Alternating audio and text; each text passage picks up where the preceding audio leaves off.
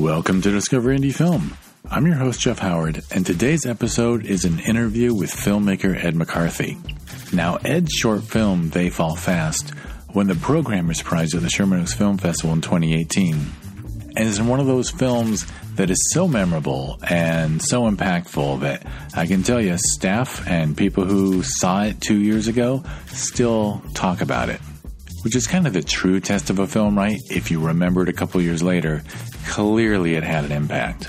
And if you want to watch it right now, you can. Just go to Amazon Prime Video and look up Discover Indie Film. There you're going to see the companion series to this podcast. And in Season 2, Episode 3, you're going to see They Fall Fast paired with another great film called Shark Week. So I highly recommend that you do that and watch the film. But you know what? I don't think there's any spoilers in this interview, so feel free to just keep on listening. All right, after the interview, I'll give you a bunch of links and things to look up. But for now, let's talk to Ed. How do I make a long story short? Yeah, your origin story. Yeah, my origin story. I started in a lab. No, I mean, like anyone, you grow up watching TV and film. And I grew up on Long Island. I was born in Queens, raised in Long Island. And I was the youngest of four boys. So we didn't go to many movies growing because, you know, movies even then were expensive for a family of six. But I do remember going to things like Superman and E.T. But for like those movies were very impressionable, obviously. But what made more of an impression for me was watching television. You know, it was with my parents, and we had our shows as a family, and the shows I watched with mom, the shows I watched with dad. You know, with mom, it was usually soap operas, you know, Knots Landing, Falcon Crest, things like that. The golden era of yeah, nighttime. Exactly. Nighttime soaps. And my dad was more like comedies. I remember Cheers. Taxi. Yeah, things like that. So through them and through the communal experience, that's when I appreciated the television as a medium, but you also growing up thousands and thousands of miles away from Los Angeles, that's not a career. Like I didn't pay attention to credits. Right. I didn't think of that. So I went to college and got my degree in English education and became a high school English teacher straight out of college. But I guess because I love stories, you know, not because. And had you been a writer? Had you been writing? I was toying with majoring in creative writing for a little bit, and in college, I was at NYU, and at college I took some playwriting courses, and I was always complimented, you know, about my, you know, regarding my, you know, one-act plays at that point, and I entered some kind of contest for NYU students, and it was 3 one-act plays were going to be picked and directed by, you know, I think graduate students who were studying theater. And, you know, I was one of the 3 selected. And so they made this big kind of thing. You know, it was like a whole weekend on one of the you know, small theaters in New York City.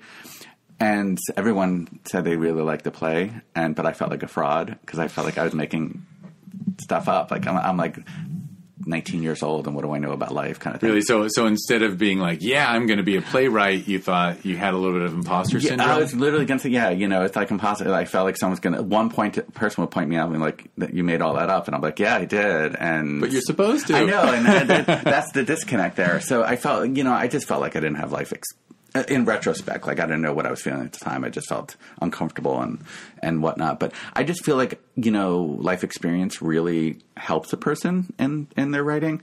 But I taught for several years, and then, you know, I got an MFA in creative writing from there. Oh, okay, yeah. Focusing on before or after you were teaching? After, yeah. So I left this profession, I realized I really wanted to. I was going to turn into. I was a well-liked teacher for a while while I was teaching, but I was going to turn into that middle-aged teacher that everyone hated because it's very hard to be a teacher. You know, you have to give so much of yourself. You know, and I realized I wanted to create story, not write story. Mm-hmm. Write story, not teach story, I should say. So I got my MFA in creative writing, focusing on fiction and screenwriting, and my goal is to be a TV writer, like I said, growing up to television. So that's when I moved to Los Angeles. I've been here for about 8 years, and I just studied. After the MFA, or you got the MFA? Yeah, I got my MFA, and then I moved out here. And, you know, I've had jobs in post-production. I've had jobs in development. I've had jobs in terms of producing, line producing. I've had jobs as a writer assistant in TV shows. Which is the way in. Which is the way in, right. I just got off a gig last week as a writer assistant. I'm up for a gig for a writer assistant for another show. Hopefully I'll find out. I can find it any day now. And that hopefully will segue into an actual writer's position in a room. But I also want to make my own stuff. So you got the bug to direct? Yeah, I first wrote They Fall Fast, or wrote the short.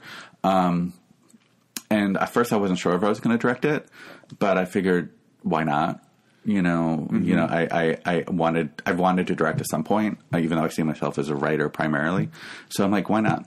You know, just let's do it. And that was the first one. That was right. Yeah. So like not even just like a little assignment. No, not even like a. Yeah, because you were doing a pure writing program. Yeah. The whole way through. So my MFA was all writing. Yeah. So and at that point I've been on enough sets that, you know, being on a set's not foreign to me. What you know, the department heads in each crew position, what each crew member does, that wasn't a foreign concept. So I mean, I was comfortable on sets. Right. And you wrote They Fall Fast, and you looked at it and said, you know, based on the logistics and the way it's written. Like, it's two-person. It's for at least half of it. They're, you know, it's a technical stunt. So, you know, but they're not moving. I don't have to worry about blocking as much as I do about logistics of this falling. And you don't have car mounts. So the most challenging part was a walk and talk. Actually, that is the only part of the film that I feel like the flow is broken up a little bit more than I'd want it to be. I would disagree. I don't have any problem with your flow. I love it. But being, you know, there was like really 3 locations, which is the parking lot with the car, the trail where they're walking, and then the actual quicksand. And then we repeat the parking lot and the trail on the way back.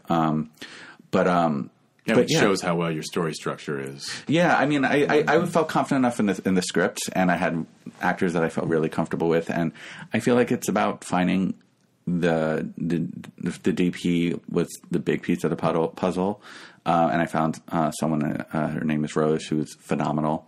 I'd work with her again in a heartbeat. She really cares about, you know, what's on the page and what I wanted to see as a director, and then she's like, okay. You know, you have to trust the DP.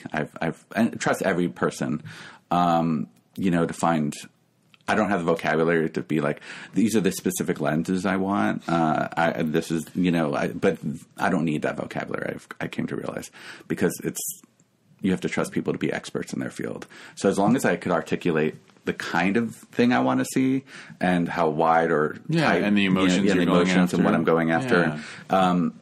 They have the vocabulary and the technique. And then are you watching on the monitor anyway? Yeah, we did have you're seeing, and you can say, well, that one I'm not super, but we had Video it sounds Village. like you were really happy with what you were seeing. Absolutely. We had a Video Village, a very small one, you know, because though it's a tight, you know, production, I also want it to be a right production, right, done correctly. So, yeah, we definitely had, you know, we did with Alexa cameras. We had a Video Village. You know, we had, I think the crew was about 25. Which is really good. With the camera department. But that's partially also because of your work and you knew people you could trust. And we also got a really good line producer, this guy Sam, who really helped, you know, get a first AD for me that was outstanding. And you know, like I said, trust everyone in their roles. We did have 2 cameras for the stunt. One camera it was a 2-day shoot. So day 1 was, you know, the trail, the parking lot, and all that stuff. Day 2 was 100% the quicksand stunt, and we got a little bit of B-roll footage that day. So for day 2, we had 2 cameras. Right, which is smart because you're doubling your coverage right there. Yeah, exactly. And we knew the morning was going to be devoted in getting the character Carlos's coverage, and then after lunch we got Eileen's coverage. And we just knew that sequence was going to make or break the short, and we wanted. You know, I've also worked in post-production and with a lot of editors. You know, the problem is they don't have enough coverage.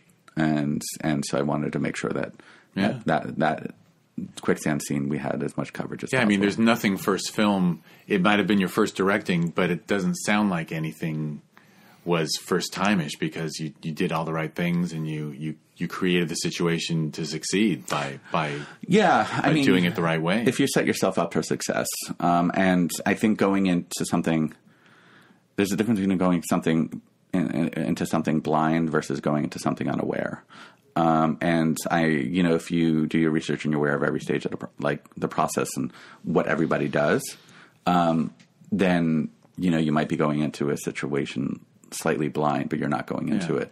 And you weren't blind to anything because you had experience at the writing stage and the post-production stage, and you'd been on set, so you really were familiar with everything. Yeah, totally. Especially that post stage, because that's where a lot of people find out they've messed up. Yeah, and my editor Ruth, who's also a dear friend of mine, she made it better. That's what I think. That's what you feel. I felt very confident in the script. I felt confident in my ability, as a producer and as a director, even though it was my first time. But any position, they make it better. The DP, Rose, she made it better. To compliment you, they couldn't have made it better if you hadn't done such great work. And really, a director's job is often to support their whole team and make sure everyone's doing their best. So thank you. Yeah, I agree with the director needs to set the tone and allow people to breathing room to do their job. And your performances are superb. Yeah, Mim and Victor, they are outstanding. Yeah, we auditioned. Rick Pagano, the casting director, who I worked with on other stuff, he's really a seasoned casting director, Emmy nominated, and he read the short, and he's like, I like this. I want to cast this for you. And I'm like, for real? And he goes, yeah. I'm like, all right, I won't turn that down. We did 2 days of casting, in his Santa Monica office. And, Mim, the actress who played Eileen, was literally the first person who auditioned, but over 2 days. But of course, you have to see everyone. But you saw 30, 40 more. Yeah, and she was obviously, from the first audition, on the top of the list. But yeah, and then it's about picking who would be the two. Though she was always on the top of the list, it's right. Like, all right, then who played well with her? Who would play well with whoever we wanted for Carlos, and because they need to be. They're two characters who are very contrasting and totally different from each other, but they still need to be complementary. So we felt like, Carlos has a little bit of comedic lightness to him, and Eileen had, her circumstances in life are arguably worse than Carlos's. So she needed to be a little bit more. Bitter's not the right word, but a little bit more maybe jaded, a sharp edge. Jaded, overwhelmed. Yeah. She's overwhelmed. Yeah, so she has a very jaded and sharp edge to her, but not. But there's still, she has like biting one-liners that there's still humor and there's still life to her. So that was a very complicated. I felt, character. Yeah, well, on the page there was a lot of depth. A lot of depth on the page, and then she didn't let you down at all. She made it all very much alive. Oh, no. The first time I saw the quicksand sequence in the first cut that Ruth did, I got teary-eyed, and I, don't want to be like, I wrote it, so obviously I knew what was going to happen. But even when, she was sinking and he sank, even I was like, had that like, wow, like, are they going to come up, which is obviously what I want the audience to feel. So, during that process, a couple months of post, because everyone's working on, scraping time together off from their free time. When you get deep into weeds, you always feel uncertain. So for me, whenever I was watching a cut and I just didn't feel like, oh, is this working anymore? I always go back to that first cut. And I'm like, how did I feel? And that is what I always you had to hold on to, because after the 11th, 12th time seeing something, it's no longer fresh. So you have to remember what was like that fresh, the first time when it was. That quicksand sequence was probably the thing that changed the least in the editing process. Once we had the first or second cut down, that one we changed. Obviously we added a little bit and trimmed dialogue here and there. But yeah, that quicksand sequence was. I just always went back to how I felt the first time, Yeah. Excellent. Yeah. And the inspiration for the story, before I turned on the mics, you and I were talking actually about when your parents are ailing and things. So I guess you do have insight into caretaking. I do. The character of Eileen is based on my mom, who I actually gave my mom's name was Eileen, and she has since passed. But I did write this actually after my dad passed away. So if people have not seen the short, you should stop right now and go watch it. Yes. And then come back so you know what I'm talking about. But briefly, the character of Eileen is dealing with, her husband is at the very last stages of pancreatic cancer. So he will literally be coming home the next day. For hospice. For end of life care. So, I know when my dad passed away and talking to my mom about, her life, she grew up in a generation that, women didn't have the choices, that they should have had. She was she was the oldest of three, but the other two were boys. So she always talked about, she was really strong in math and wanted to be a businesswoman. Had like an internship in high school, I think it was, with an accounting office. And she really wanted to go that route, but they were like, no, you get a job and you be a caretaker and you be, a mother. Yeah, in that era, a woman was expected to be a full-time parent. Yeah, you're not seen as a potential like breadwinner or potential, business, owner or anything like that. Or just even working in a business unless you're a secretary type of thing. So, and telling, and as a kid, they're just mom. As an adult, you get to know them hopefully on a different level, and it becomes more about learning, who she was before mom, and so I realized the life she could have had if she didn't get married and, and not that she could have had it, maybe she didn't. But now that my dad had died, who is she now? And, reinventing herself kind of a thing. So that was the kind of inspiration for the Eileen character, someone who has primarily been defined by wife and mother. And now that her, husband is, near the end of his life, and also her daughter is at the end of her college education. Yeah. Those roles as wife and mother, those roles are kind of blurred or about to be non-existent. Yeah. So who am I now? And the role of caretaker, because she's been cancer is not fast. It is not, and it is, and it becomes all-consuming. So yeah. Which clearly, obviously explains why it's so well written, because there's so much there. Oh, thank you. Yeah. And it's how to get all that there in the 17 pages of the script instead. Were you tempted to make it longer? It was actually, the script was longer, and the first cut. I mean, the cut right now is about 12 minutes. The first cut, I forget exactly how long, but it was north a little. I think it was north of 15 minutes. It's because, like anything, sometimes things worked at the script level, and you realize, with the footage you have, you're like, what, this joke really worked on the page. It feels, it's not matching the tone that the footage we're seeing here. You are describing the best quality of editing, which is where you recognize the stuff you don't need, because a lot of people don't. Yeah, and I think that's the fault too. Like, some shorts are far too long because, people are too precious, or movies are far too long. It doesn't have to be short. But we realized, wow, this was a great discussion on the page. But yeah, like there's when they're walking, we get a little bit more about how they met on the internet and things like that. So there's a discussion there that it just felt like, we don't need this. We don't need this. And there were jokes in there. And I found that after I showed it to a couple people, they didn't dislike it, but they wanted to get to the mystery of where are they going was much more captivating, than some of the jokes that they were making. So I'm like, okay, let's get to the quicksand faster. And so that was my goal. Which really shows why. I mean, you weren't a kid making a film in his early 20s, but it's such mature filmmaking to see what the heart of the matter is and to get to it more efficiently. Believe me, that's when people give me stuff to look at. The number one note is get to it faster. Yeah, absolutely. Yeah, and I think that's the complicated thing is when you're a writer, / director and / producer, you have to remember where you are in the moment of that. So when I'm a writer, that's all I care about. When I'm directing, I just want to get the best coverage and to get best performances I can.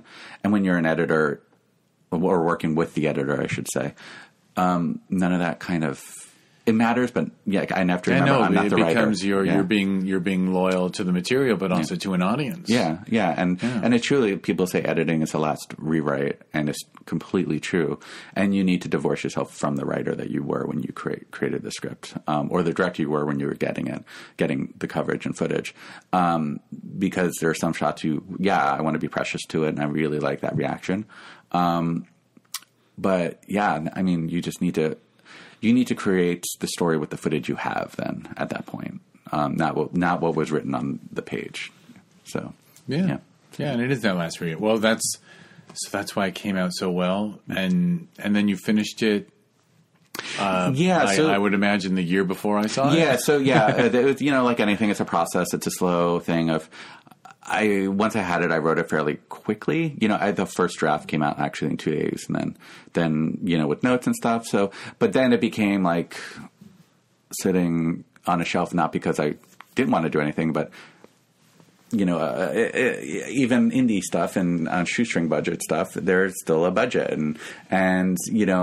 And you decided to direct it pretty soon after writing it? Yeah, for some reason I felt, maybe because discussing my mom earlier, I felt a certain closeness to this that if someone was going to screw it up, I wanted it to be me, kind of a thing. So humble. Yeah, it's like so. But the truth is, what you did is you made it wonderful. So. Thank you, and I'm super proud of it, and all the work everyone did as part of it. But yeah, this production company called Gumption Pictures, they have an indie spirit like you do, and an artist spirit, and they wanted to help bring it to life. So I'm thankful to them for doing so. Yeah, that's fantastic. So they did it, and in conjunction with my buddy who I produced it with, Miguel, and his production company, Tangible Matter, we were able to get it done, and rent all the equipment, pay the crew. I'm also. Just because it's indie and low budget doesn't mean it should be free. I have that kind of mentality.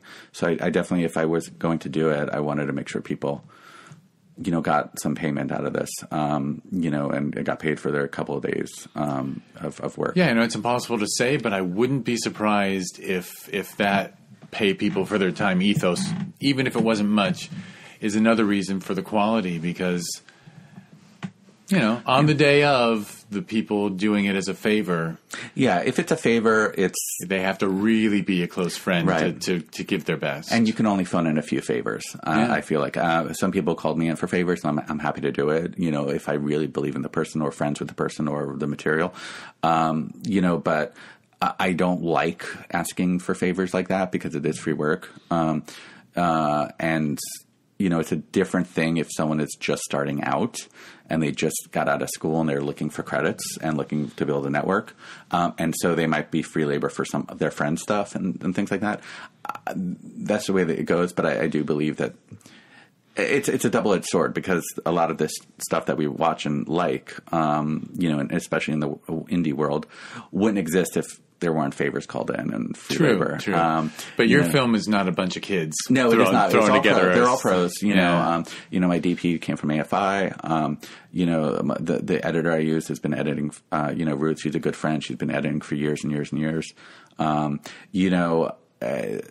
So. Yeah, and the line producer, Sam, he's done a bunch of producing and UPM and line producing stuff of shorts. So, definitely the people used on crew are not amateurs, and you just, and if you will pay them, and even if it's, not even like just barely scale, that's it. I mean, we were SAG, but we weren't union, below the line kind of stuff. But actually, we were only SAG. That tends to be the case. That tends to be the case. Yes. Yeah. And so now, after you started your festival run, and did you have a really good one? A good festival run? I guess that's a leading question, because it is. I mean, my expectation is that that you should have had a wonderful festival run. The festival, I thank you. I am very happy now that it literally had its last festival about 3 weeks ago. And so looking back, I am happy with this festival run. Going into it, when you're bright-eyed and bushy-tailed, you're very happy with the work and you expect, to have a great festival run and great, but there's so many shorts out there and so many, limited spots in these festivals. It got rejected a lot. Yes, it was, I don't know the exact numbers, but yeah, and I did get nice notes from, Austin Film Festival saying it made it, to I think the last round before it got cut.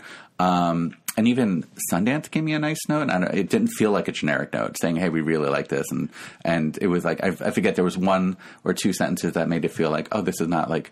This is not generic. It's not the form letter. Yeah. So, and there were a couple other, reputable ones that, by reputable, I mean just known that I got notes about, it making it far into the process.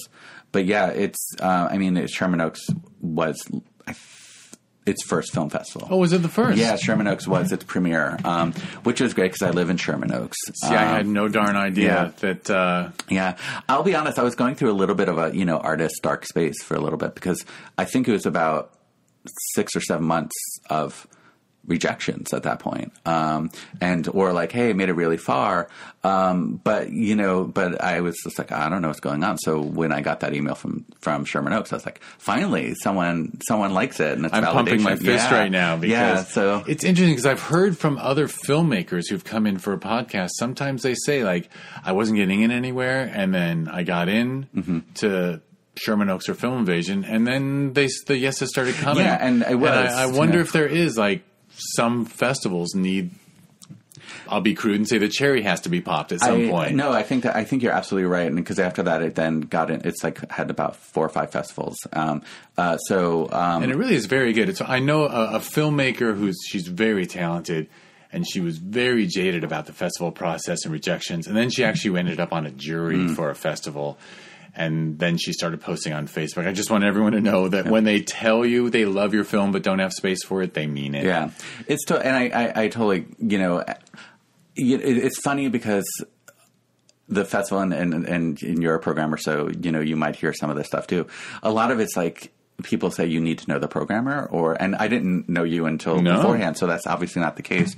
But, there is also a numbers game. It's just like, they're getting hundreds and hundreds and hundreds of submissions, and shorts, are easier to make than features, because they take less time. And so I would imagine that some of these festivals are getting a lot more shorts than maybe features. I can't even imagine how many Sundance and, the biggies receive.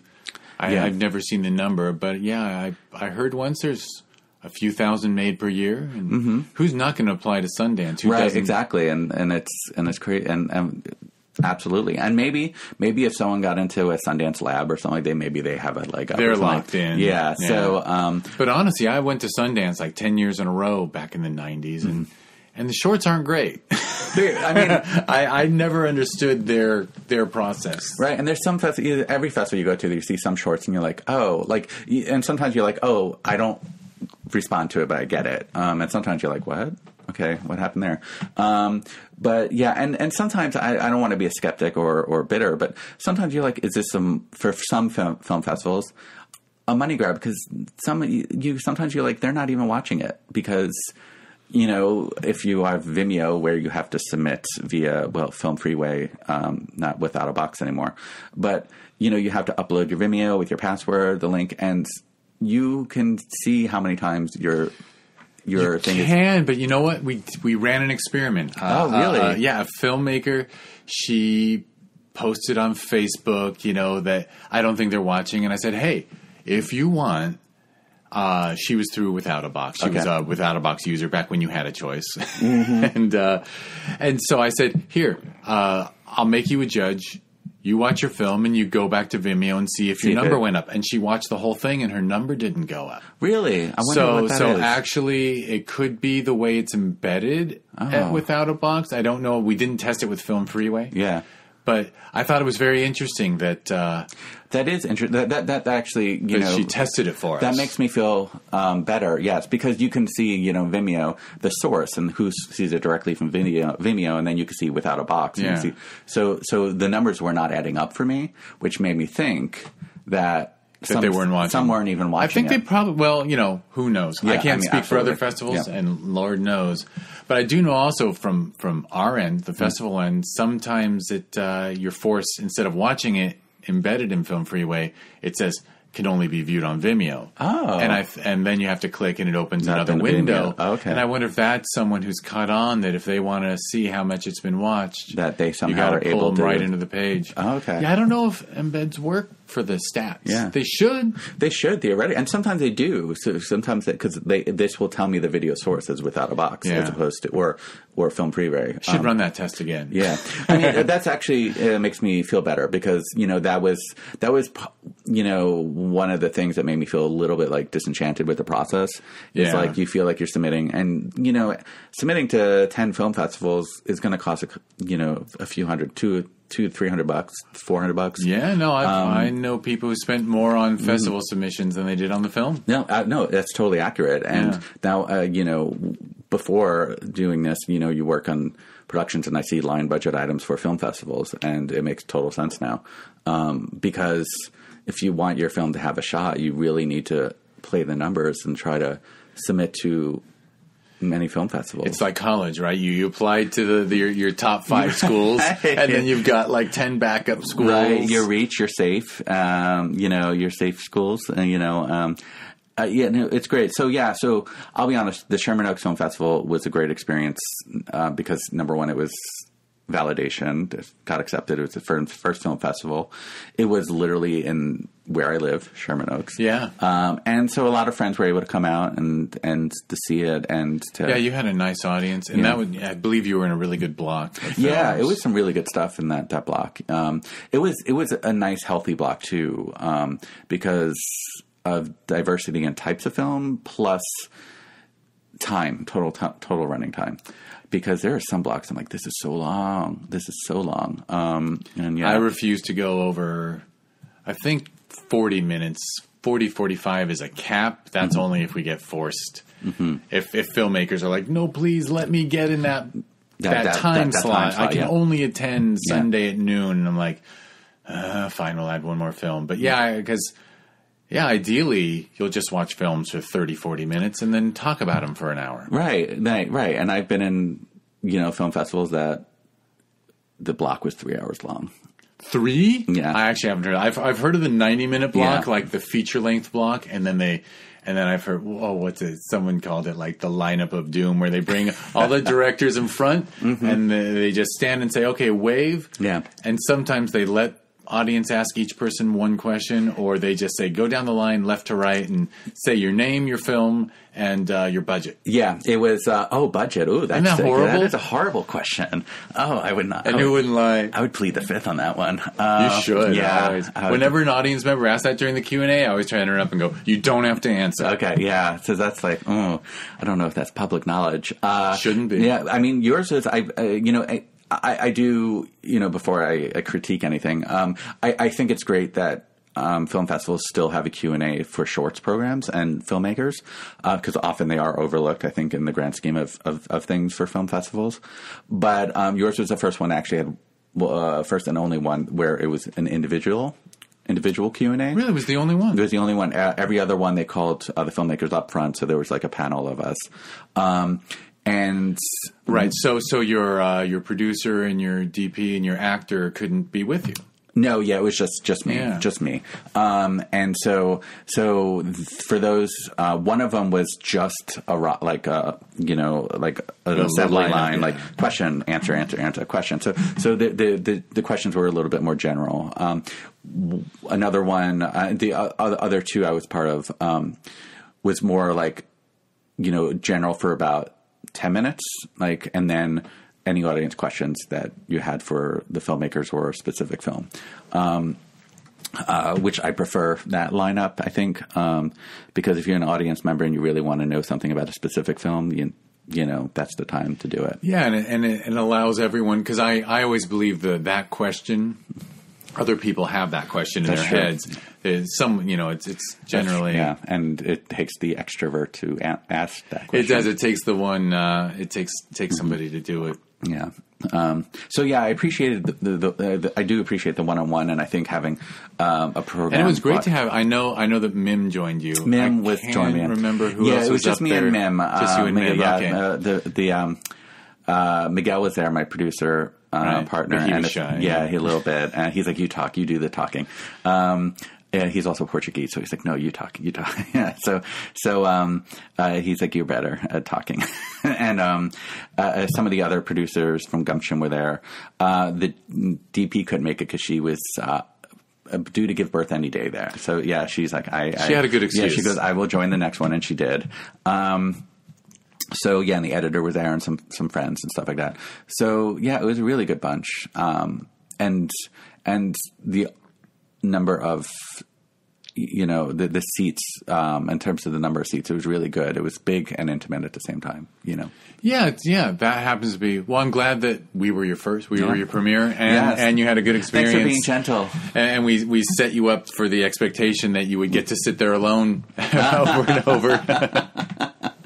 Yeah. But it's good. I mean, that's the thing with people making shorts is they want to prove themselves so they can make something else. For me, like I said, I see myself as a writer, so I want people to say, "Hey, he can look what he could do with character and dialogue in 12 minutes." Right. So for you, it was a bit of a calling card as a writer, but also as a director. Do you think you'll want to direct more? There is.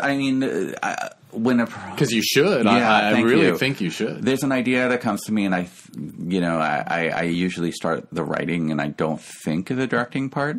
For They Fall Fast, very quickly, I started seeing it, so that's why I'm like, let me try to direct it. And I haven't really thought of that until I just started I'm not even writing the script yet. It's just more an outline stage, but a feature, very small indie, primarily 2-person, but a few other character feature. Visually it's coming to me a lot more like They Fall Fast did. So this one I do think I would want to direct with the same DP. I already talked to Rose, but emailed Rose, and we're like, want to get together soon, in LA. That could mean 4 months from now. Sure. But get coffee and say, exactly. Well, I've got another one. And this is what I have, in mind. But yeah, this is a feature that I definitely would like to try to do. Oh, cool. Yeah. So I won't ask you to give away what it's about, but I'm glad to hear that I'll see more from you. Oh yeah, absolutely. I'll make sure it's submitted to Sherman Oaks Film Festival. Well, yes, absolutely. I can't promise when, but sometime in the 2020s. Isn't that hard to believe? It'll be in the 2020s. It'll be in the 20s. The Roaring 20s are coming back. They are. I do like jazz music, and the deadline for 2019 is passed. So, what do you know? So yeah, it's all about 2020. It's all about 2020 now. Yeah. That's crazy. Yeah, no, we'll get our flapper outfits. And I like it. I like that. And do it up. I'll do that. Well, so now I can throw in the spoiler that even though you didn't direct it, I'm watching the stuff submitted to Sherman Oaks this year now, buried in it. But you're buried. You're deep, and you're in the deep end right now. I'm deep in. And by the way, just I guess it's me begging for empathy, but one reason why I just love films like yours so much is I have no idea what it does to a person emotionally to watch 4 or 5 bad ones in a row. A couple hundred films, they're not all going to be good. And then when you see something good, you start to see yourself, oh my God, are we going to, because everyone watches and then you sort them on a spreadsheet based on the average grade and all that. And you're like, okay, are we going to be showing, God, that wasn't good enough to show. Am I going to have to show that? Yeah. So it really is nice to see quality films that are I'm sure. Well made. And as a programmer, it must be nerve-wracking if you see like 5, 6, 7 bad ones in a row. You're like, what am I going to do? Yeah. No, you literally, I start to panic. Yeah. I start to panic and I start to think, everyone. But hopefully, this is my 4th year doing it, so hopefully I'll calm the heck down. But anyway, so I saw a really innovative little sci-fi short, and then I saw your name on it. Yeah. And then, of all things, I actually did in Film Freeway. It shows a little director bio, and I recognized your friend from who you brought with you to the mixer. Yeah, well, I guess he was your producer on They Fall Fast. So that's Miguel. The mysterious Portuguese. Yes, the Portuguese man. He's in Portugal right now visiting family. But yeah, Miguel. He's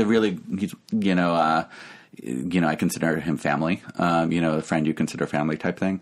And it's our goal to be, me write, he direct, because he is a director. Yeah. Had you worked that way with him before? Or? Well, on some projects, but this is the one that, we had this idea, that I had a clear, I had the characters and the clear arc for it.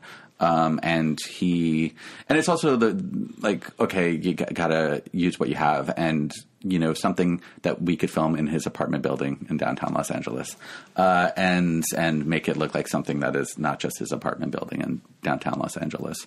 So yeah, and we came up with, we both like dark, subject matter, and so we came up with this thing called The Program, which was essentially, it's a dystopian future. It's dystopian. There is an alien and post-apocalyptic, kind of, but the world isn't totally destroyed. Yeah. But it's after an alien invasion. But I didn't want it to be about fighting aliens. And I also, similar to They Fall Fast, I guess I have a theme of what's the point of living? A little bit. I did. I wasn't going to come right out with it, but I definitely see the connection and themes of people push to their limits emotionally. Yeah. I want people, push to their limits, struggling, and try to figure out is what's going to get me to tomorrow, what's going to get me to the next point, and so this is a basic counselor session where a counselor needs to sign off on you entering the program, and so it's obviously Westworld. Yeah, you don't have to give away what the program is or anything. Yeah, but it's. I also like shows like Westworld and Humans, which just got off the air, which is about artificial intelligence. I've heard I'm a huge Westworld fan, and I've heard I should watch Humans. I love Humans. I think Humans and Westworld are both exploring the same theme, but specifically with artificial intelligence and consciousness. But Humans is much more intimate, much more grounded. Okay. Westworld is very much, it's pretty big. It's big. The scope is huge. The world is huge. Humans is much more intimate, but it's always about the struggle to gain consciousness. So I'm like, what if that were reverse, a little bit, and humans had the ability to kind of take a step back from consciousness and mostly just feeling. Right. The thing that makes a different type of giving up. Yeah. So it's like, I want to be part of this world, but I don't really want to be affected by it. And what if that were possible, kind of a thing. So those are the types of themes. Right. And you wrote it for a... Yeah, so the Producers Guild of America has a contest. I think it's annual. I'm not 100% sure about that, but they did have it last summer, where you have 51 hours to write, direct, and edit a short film. Which is an interesting amount of time. I guess it starts at noon on Friday, and you have to have it in by 3 on Monday or something. Yeah, it was like an extra 3 hours. Yeah, almost like that. It started literally on 2 o'clock on a Friday afternoon. They give you the assignment, and then you have Friday until 5 to upload the actual content. Is the assignment specific, or it's just make a short of a certain length? It is very specific. So they had to. It's based on a producer, their work. And so what you need to do is if you sign up in advance and you pay the submission fee. And so you have to kind of get your team together in advance. So we knew, Miguel and I, that's why we're like, okay, what can we had, a DP editor or sound person.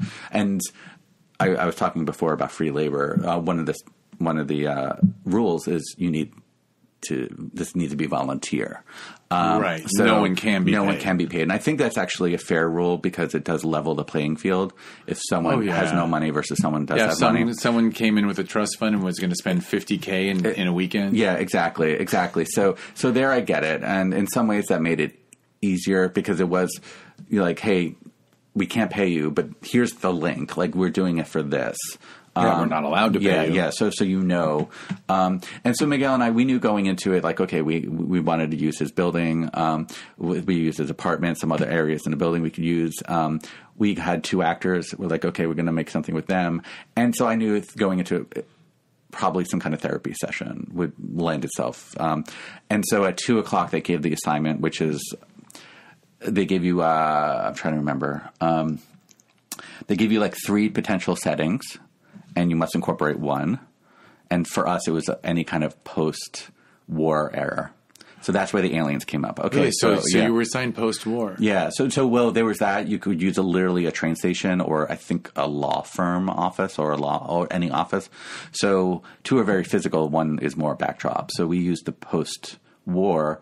And that's where we said, okay, this is an alien invasion that happened. And did you have any of those ideas, or did they all, you just started spitballing? We just started at 2:00. Kind of, Miguel and I spitball a little bit. And that's when there's a scene that it opens where a character's running down a hallway, and then we see a spaceship, and we have a voiceover.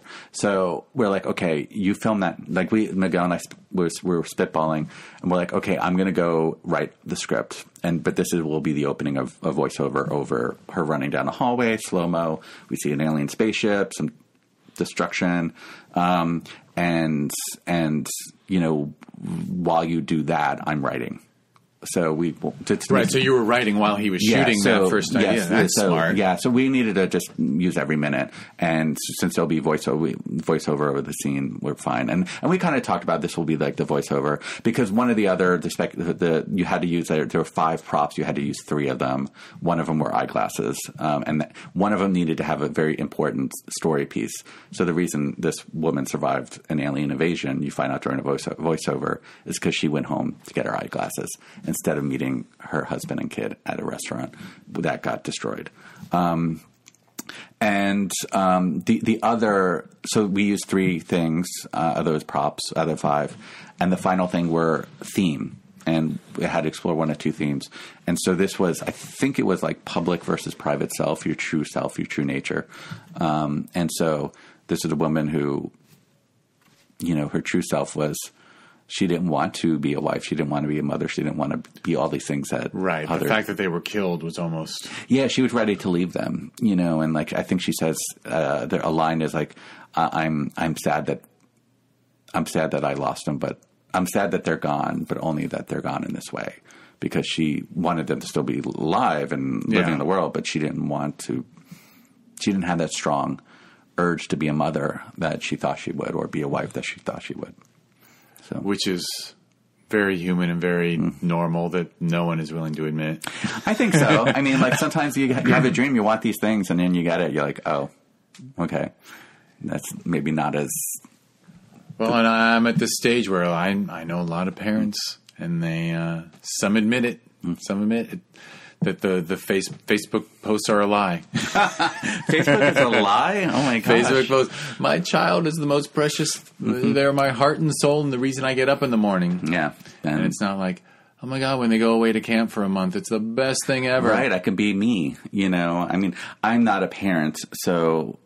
I don't understand that, but that I understand it on a like... Yeah, on a part of a family. Yeah. But I mean, the closest I have is I spent a few years teaching, and I spent 10 months being Mr. McCarthy, and then the summer happened, and then I had 2 months to find Ed. And that's how I. And actually, when you talked about teaching, I thought of and how it you could tell you would become the teacher everyone hated, but because you have to. I mean, you are parenting other people's kids all day. As well as teaching, because the kids don't come in ready. They anymore. don't come in ready. Yeah.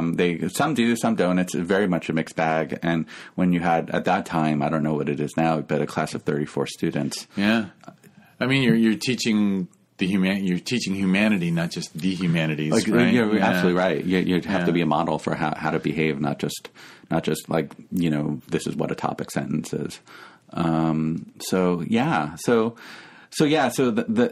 based on this, Miguel and I are now turning the program into, hopefully we're developing into a TV show. So a pilot that those 2 characters in these shorts will be part of it, and their storyline is part of it, but it's much more of an ensemble piece where world building about the aliens, the politics, what led to this type of, program being such a viable option.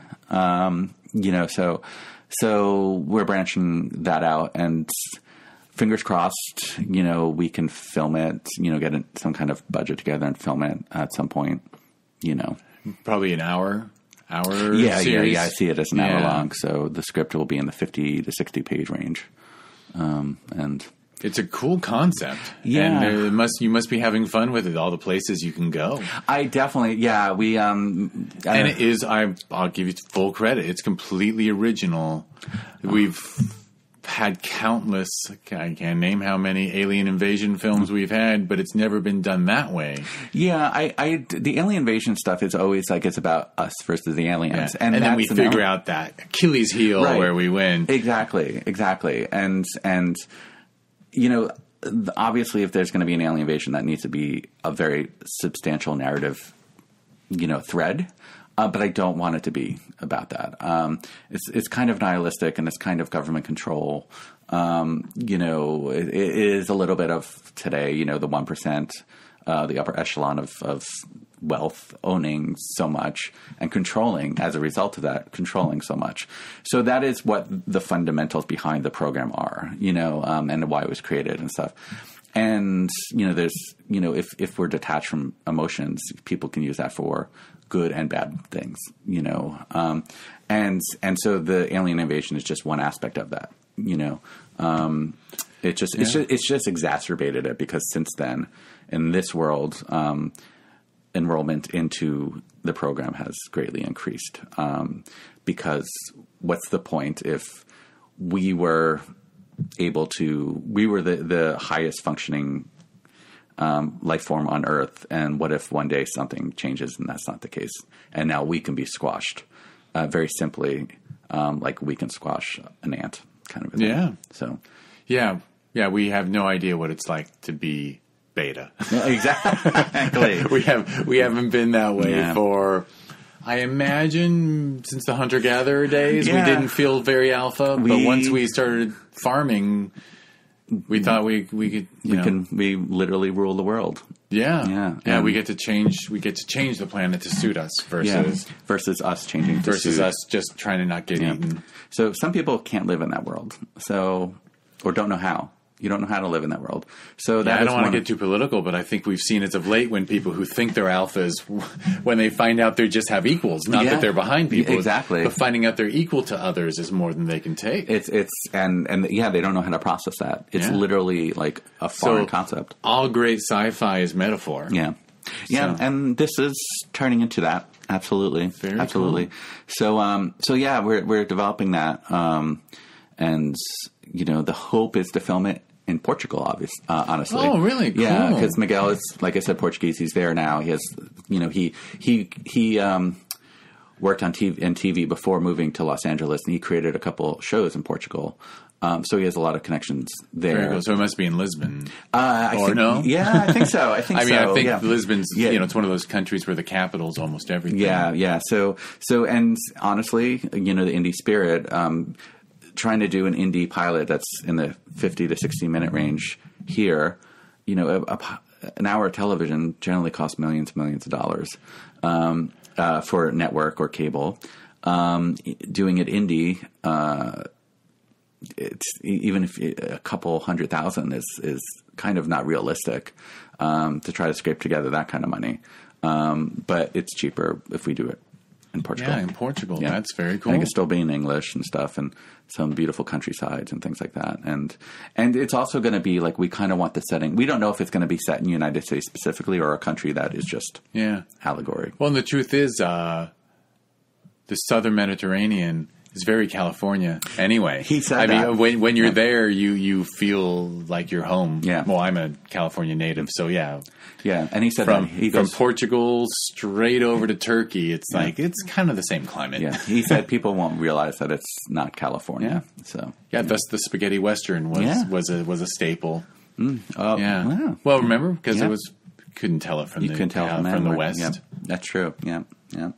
So that's that. That's that. And you said you're writing, pursuing other things. And yeah, so I'm finishing one TV pilot, and going to be starting with the pilot I have it outlined kind of, to start writing that. Yeah. And then you have that feature that's embryonic that you think you might want to direct. Yeah. That it's very personal and close. I'm a gay man. I'm married. But it's about very broadly, because I haven't finalized, some of it. It's about what does it mean to be masculine, when you're when a medical, like when you get illness that kind of takes away some of that things that you would otherwise assume define your masculinity. For example, like you get diagnosed with something that starts taking away your body hair. Right. And there are plenty of guys who don't have it, but if you grow up and you have it, full chest hair and things like that, as evolved as you think you are, and you don't have gender hang-ups and things like that, what if you start losing that? And it kind of changes the way you perceive not just yourself, but, how masculine you are or aren't. And how you feel the world's perceiving you when you go out into it. Yeah, exactly. And I do think the last few years, a lot of toxic masculinity has very much been, a discussion topic in not just everyday life, but also in stories that we're seeing and reading. I do think exploring what masculinity is an interesting topic. What it means and how we define it. I don't like the phrase soft masculinity. I've heard that. But that's one of the things, that's one of my pet peeves is toxic masculinity is a real thing. But I feel like so many people mistake that to mean masculinity is toxic, but it's not. All masculinity is not toxic. No. It's harassment and rape and those things are toxic. Absolutely. And trying to use it as some kind of, the traits of masculinity as something, as a dominant force and an oppressive force. But, there are things that we grow up. And I think guys, especially, in America, grow up with there's preconceived notions of this equals masculinity, like sports, aggressive behavior, and being fights, being possibly built, and we were talking before about those Marvel movies, and look at Captain America holding a helicopter in one hand and a building in another, and we see these biceps that are insane, unreal, and these ideas of masculinity, how a body should look, and having body hair or manscaping and things like that.